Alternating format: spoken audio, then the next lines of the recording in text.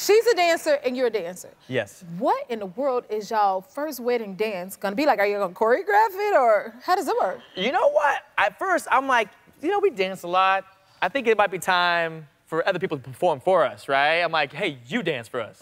And no, you dance. We're gonna sit back. But as time goes by, I think we need to do something. We need to do something special, spectacular, you know, subtle. Maybe come in for the roof. I don't know. Okay, so y'all do, because I love a photo too. Y'all do photo shoots, you and your fiance? Oh, yeah. Underwater you did one? We do some crazy stuff. We do some adventures. We love free diving. You know, where you gotta go down like 30, 40 feet down. Actually, right here, we're like, I think we're 40 feet down. Wow. Underwater, holding our breath. That is a lot of water up the nose. But worth a good picture, you know? It's a good picture. Clearly.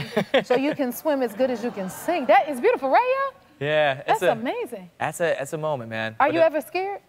You know what's funny, actually? I used to be terrified of the water. I used to hate the water, especially the ocean. And then one year, I called it my year of water. I went to Tonga, I swam with humpback whales, swam with dolphins. I was just like living in the water for months, and I fell in love with it. I really did. That's beautiful. So, you know, I think you're afraid of the unknown, right? You're afraid of what you don't understand. And so once I understood the ocean, once I understood the creatures in there, I loved it. It was amazing.